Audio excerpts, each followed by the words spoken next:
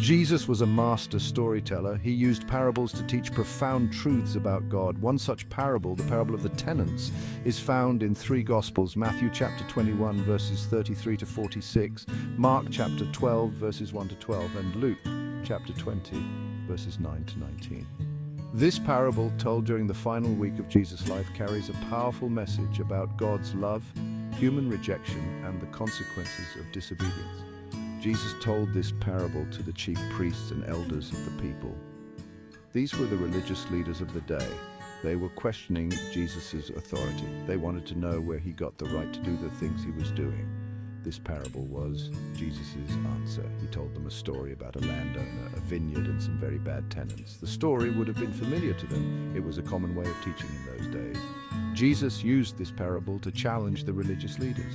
He wanted them to see their own sin. He wanted them to see that they were rejecting God. A certain landowner planted a vineyard with great care. He put a wall around it. He dug a winepress in it. He built a tower. Then he rented the vineyard to tenants and went into a far country. When the harvest time drew near, he sent his servants to the tenants to receive the fruits of it. But the tenants beat one, killed another, and stoned another. Again he sent other servants more than the first, but they did the same to them. Finally he sent his son to them, saying, "They will respect my son." But when the tenants saw the son, they said among themselves, "This is the heir. Come, let us kill him and seize his inheritance." So they cast him out of the vineyard and killed him. The parable ends with a question.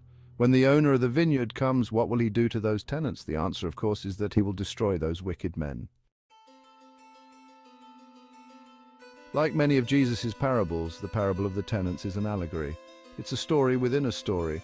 Each character and element represents something deeper. The landowner in the parable represents God. The vineyard represents Israel, God's chosen people.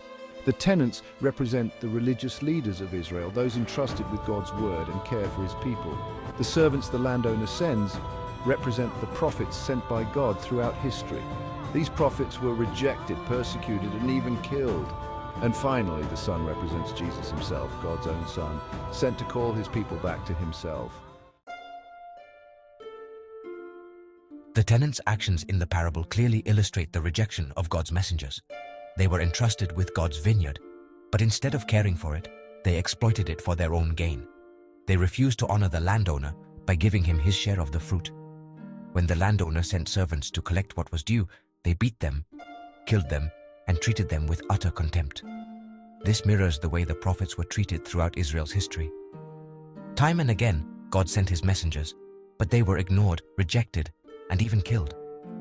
Their refusal to acknowledge the Son's rightful place as heir reveals the depth of their rebellion. They wanted the vineyard for themselves.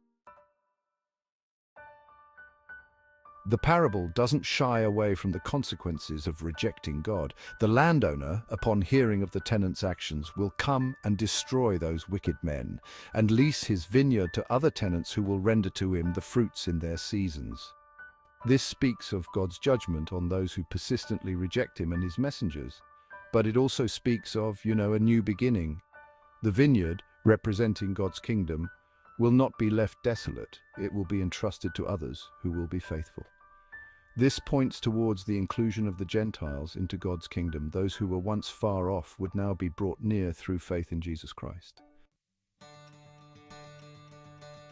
The parable of the tenants is a stark reminder of the importance of faithfulness and obedience to God. It challenges us to examine our own hearts and consider how we are responding to God's love and his call on our lives. Are we bearing fruit for him? Are we treating his messengers with respect and heeding their warnings, or are we, like the tenants, rejecting him and his son? The parable also offers hope. Even though God's chosen people rejected him, his plan of salvation would not be thwarted. He would raise up a new people for himself, a people from every tribe and tongue and nation who would worship him in spirit and in truth. This parable calls us to humility. It reminds us that we are not the owners of our lives. We are tenants, entrusted with gifts and responsibilities from God. Let us be found faithful. Let us produce fruit for his glory. And let us welcome the Son with open arms, for he is the heir of all things.